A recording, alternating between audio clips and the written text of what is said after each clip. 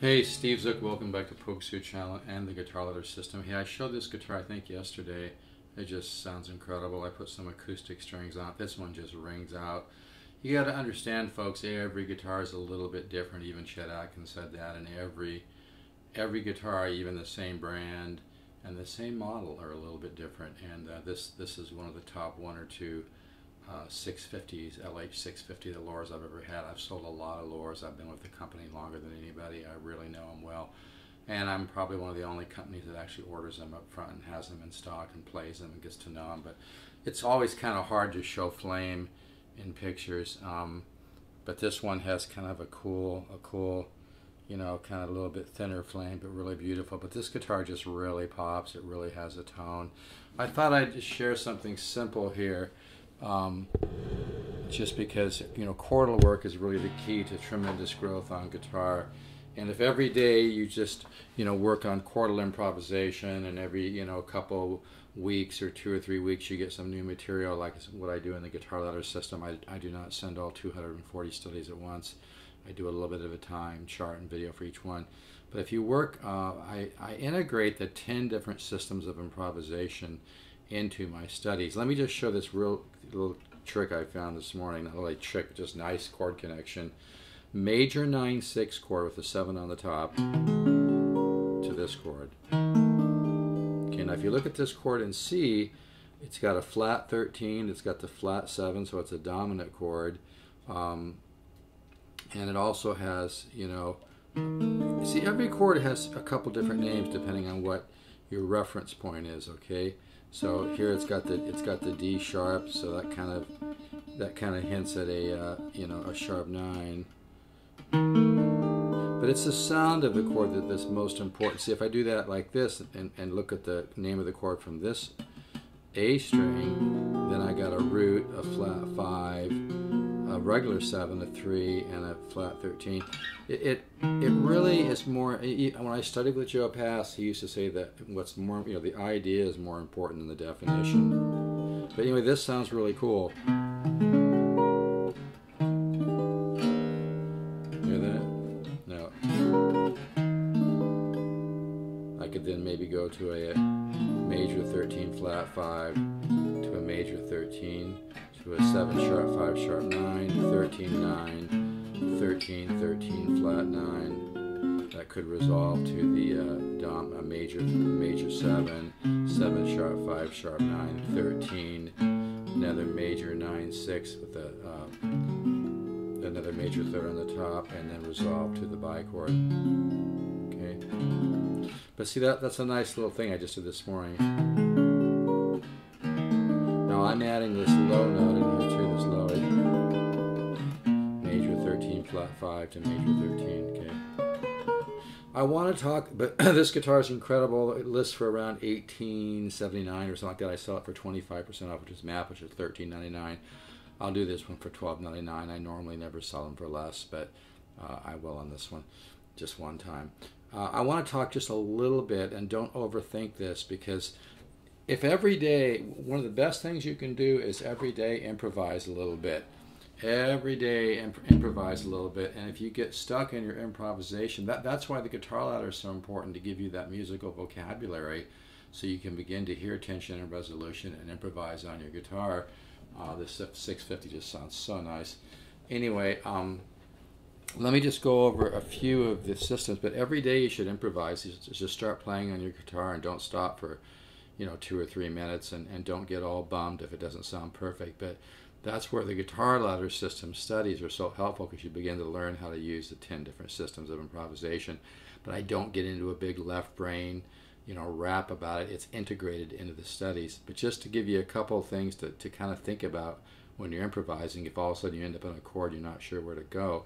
And again, it's really important, according to the science of neuroplasticity, not to be so results oriented. You've got to keep a positive attitude, so don't be too hard on yourself when you improvise. Like I said, improvise for 2 or 3 minutes every day at least. But one, and again, I don't want to overthink this, and I'm not going to go into huge detail about this, so don't over process it. So one would be like, you know, chromatic, right? And great improvisation and compositions are a result of several different systems of improvisation. Like if you look at my improvisation on the LH350 on the home page of my Polkzoo channel with the guy surfing, you can hear that one. And actually Jamie Glasser, who toured with Chick Corea, called me up and told me he loved that. It's a true story.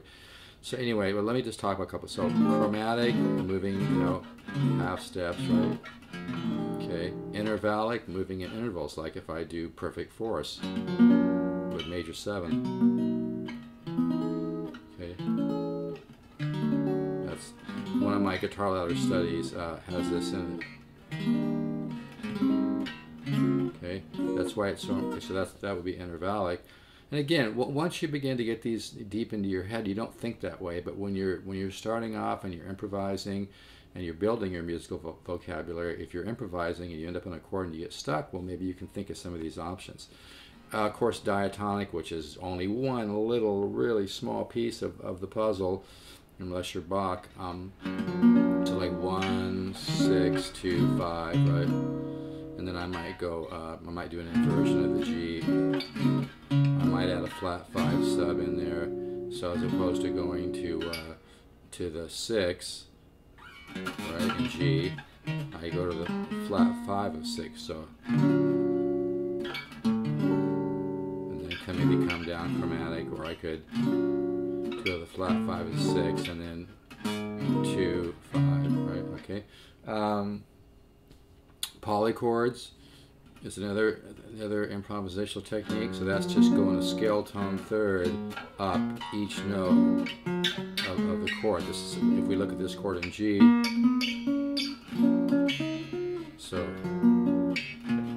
now what's really cool is play this chord and record it, and then play these notes over it to hear that harmony.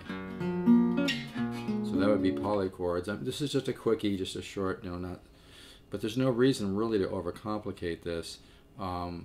There's also like symmetric, where you kind of repeat an idea in another position.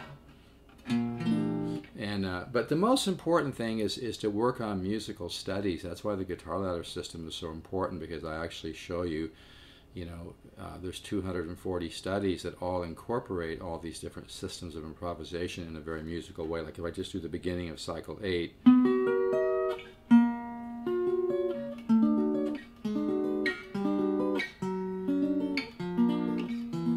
See, that's musical sounding, So yeah, this, for $1.99, it's thousands of dollars of information. You can order it, steves@guitarist.com. It really works, folks. I've got 40 years into it. But yeah, I just woke up this morning. I can barely put this guitar down. It hasn't really been played that much. It's even going to sound better. But yeah, major 9/6 chord, and then it's got the B on the top.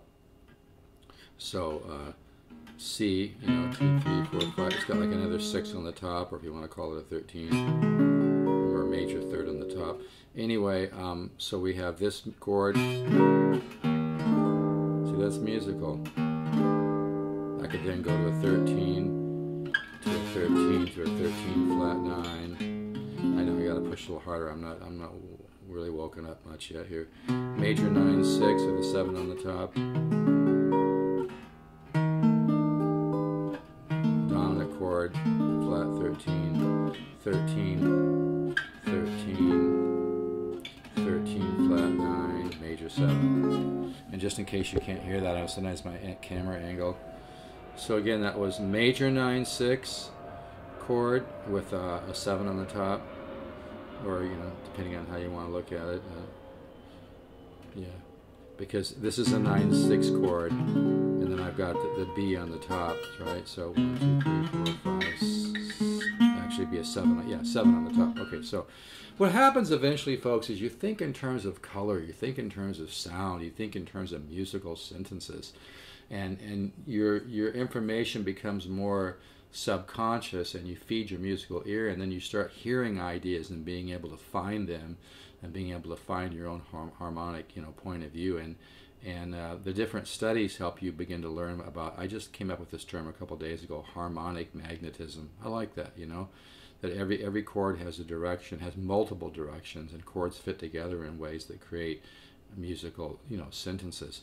So this is major 9/6 with a 7 on the top, to dominant flat 13 sharp 9 to 13 to 13 to 13 flat 9 to either a bichord, or that could resolve to the major 7. Okay, so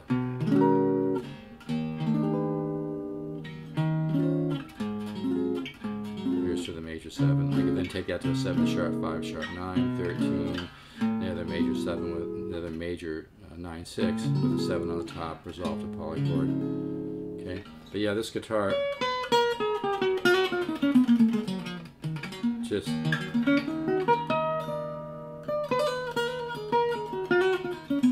sounds so nice.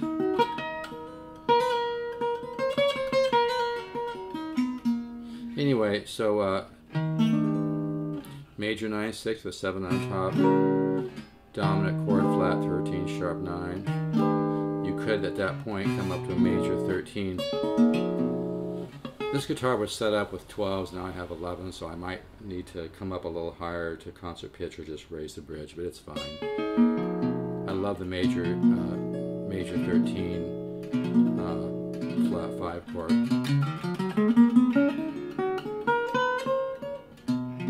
It's a very musical, and that can resolve to 7 sharp 5 sharp. So I'm going to make this a short one, but yeah, this guitar is available.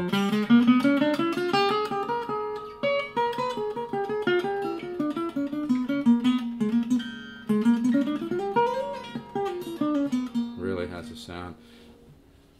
On this one, the neck is mahogany, which some people feel gives it more warmth, but then you also get the nice mid-range bloom, mid-bass and mid-range, and treble pop from the maple back. I know it's kind of hard to see that maple back. It's not huge, it's kind of a little bit smaller pieces of flame, but it really has a sound and really looks cool.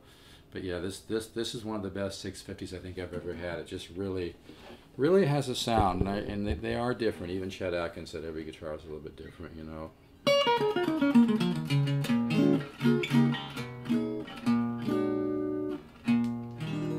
Alright folks, my hands are still waking up.